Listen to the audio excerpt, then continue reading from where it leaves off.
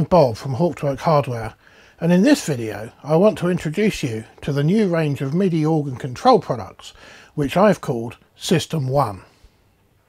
So what is it? Well, basically it's a MIDI control system which is suitable for use on almost any console or organ, but is especially useful for the larger, more fully featured console or one which is to be used headless. That is, without a computer screen, keyboard or mouse. In other words, a console which behaves and is used in exactly the same way as a standalone organ. Another great feature of System ONE is that it can be used with any pipe organ which has an electric action, as it simply taps off the organ's internal wiring and monitors what the organist is doing. Because of this, it happily works alongside the original organ electrics rather than requiring their removal or heavy modification, which would be the case for other MIDI encoders. I've designed System ONE so that it will work with any size of organ or console and be capable of utilising and controlling all of the existing console controls. It does not require any programming and makes it much easier to convert a full-featured organ or console for MIDI so that it can be used with any type of virtual organ software to produce either a completely virtual instrument or, in the case of a pipe organ, a hybrid instrument. For a small console with only basic functionality, it would still be more appropriate and economical to use a TUTI encoder.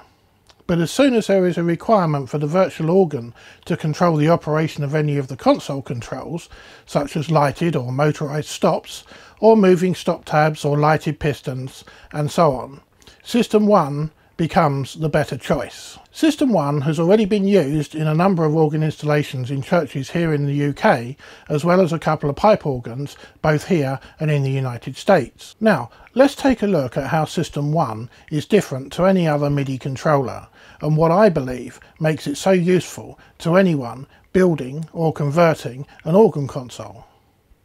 System ONE is a modular system. This means that while System ONE is a very comprehensive solution, comprising many different interfaces, you only need to buy the ones relevant to the functions desired on your console at the present time. You can always upgrade your console's functionality later simply by connecting more interfaces to more controls as your time and budget allow. Indeed, you could even start by connecting just the manuals and pedals, and then later adding interfaces for lighted or moving stops and pistons. System ONE is comprised of a single control board plus multiple different interfaces. Every installation will require the control board. This board connects to the computer that runs your virtual organ software, which may be a PC, a Mac, a Linux machine, or even a single board computer like a Raspberry Pi. In order to cover all the different types of controls used on a console, there are many different interfaces available which connect to the relevant console controls on the one side and to the main control board on the other, using the readily available RJ45 Ethernet type computer cables. The main board has two MIDI interfaces, one USB MIDI which sends the MIDI for the manuals and pedal board, and a 5-pin DIN MIDI connector which handles the MIDI for all the other controls. The reason for doing it like this is to minimise latency. Should the organist press a piston while playing an intricate or fast passage, the registration change will likely cause many consecutive MIDI messages to be sent to the console from the virtual organ as it changes the state of the various stops and couplers. We need to ensure that this control MIDI does not compete with wire time used by the MIDI created as the organist presses the keys. By using separate interfaces, we can process both streams of MIDI simultaneously with no danger of introducing any time lag or latency. In addition to these MIDI interfaces, the main board also has a USB serial data output for monitoring what it is sending and receiving in real time. This is extremely helpful in the initial testing of the console controls, as well as in the setting up of the virtual organ software.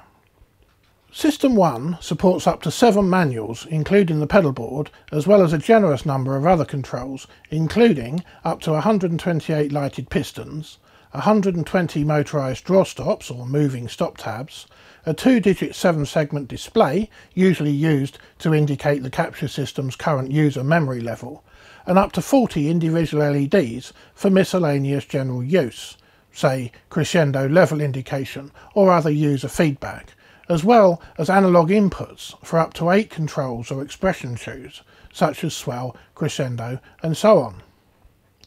Because it uses only 2 MIDI interfaces, it greatly simplifies the task of creating a MIDI console because it interfaces with all of the controls on the console without requiring multiple USB or 5-pin DIN MIDI devices, such as an encoder for the keyboards, as well as a stop controller, a piston controller, and so on, as would be the case if one was not using System One.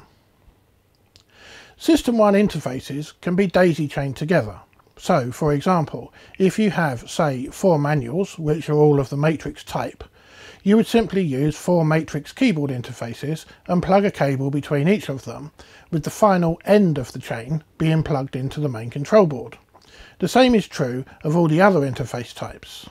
Let's say you have 2 stop jams of motorised stops, one each side of the manuals, as would usually be the case. You would simply use 2 motorised stop interfaces and mount one in each stop jam. This greatly simplifies the wiring and does away with the need for long runs of wire between the 2 jams and the controller.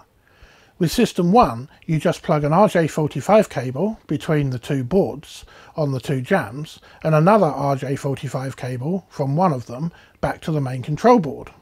All this makes for a nice, neat and reliable system that is easy to create and negates the need for hundreds of long wires all around the inside of the console.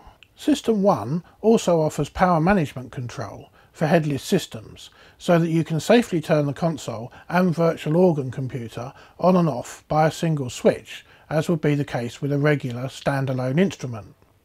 It is not enough to simply cut the power to a computer at the end of a session, as this can, and will at some time, cause damage to that computer. Additionally, by just removing the power in this way, any changes to registrations or other user settings will not be saved. System One offers a software switch feature that sends a MIDI signal to shut down the computer in a safe way, as well as indicating to the user when the computer has completed booting up and is ready to play at the beginning of a session.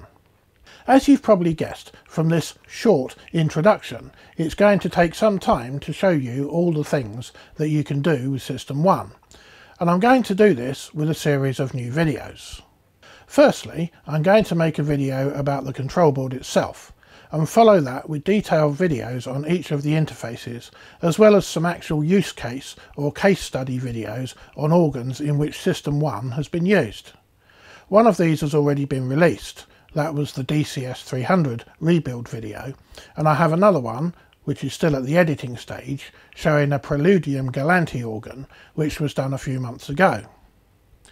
Finally, I'd just like to say a bit about why I have developed this system. I have converted, rebuilt and midified a lot of organs and consoles since I started Hauptwerk Hardware back in 2015, and each time I found myself saying that this would be much easier if I had X or Y or Z. So eventually I got round to making a note of what all those X, Ys and Zs were, and started designing a system which has them all built in. Knowing that I'm not the only person in the world that wants to rebuild or convert an organ or console, I figured it would be worthwhile making this system available commercially, in the hope that it will make the task of converting an organ or console easier and less frustrating, with a much smaller learning curve than trying to convert a large or comprehensive organ using many different boards and devices from a number of different sources. Also, I've noticed that the suppliers of many of the more specialised devices, such as motorised stop controllers and lighted piston controllers, never seem to have very much information available on how to use their products, other than the regular user manual, and that some of these manuals are very difficult to understand. I like to show you, by the use of the videos I make, exactly how to use all of my different products. I hope that this makes everything more understandable and gives you a way to check back to any part of any video if you need to clarify something or check it again. Also, by including a few videos detailing some of the rebuilds and conversions I've done, I hope to inspire you to have a go yourself. Or if not, then at least it may amuse any armchair organ builders on a dark winter's evening. This was just a quick introductory video so you can see what System ONE is. As I say, I will be doing detailed videos on each of the System ONE interfaces in the near future, but for now I'm going to end by showing you some pictures of the different System ONE interfaces, along with some music played on one of the organs which was rebuilt last year. And if you can think of any features that you would like to see incorporated into System ONE, then do drop a comment below, as I'm sure this system will evolve over the years, and it's always good to know what people really want in this sort of product. So that's the end of this video, but I hope to see you again in the next one. So thanks for watching, and here are the pictures.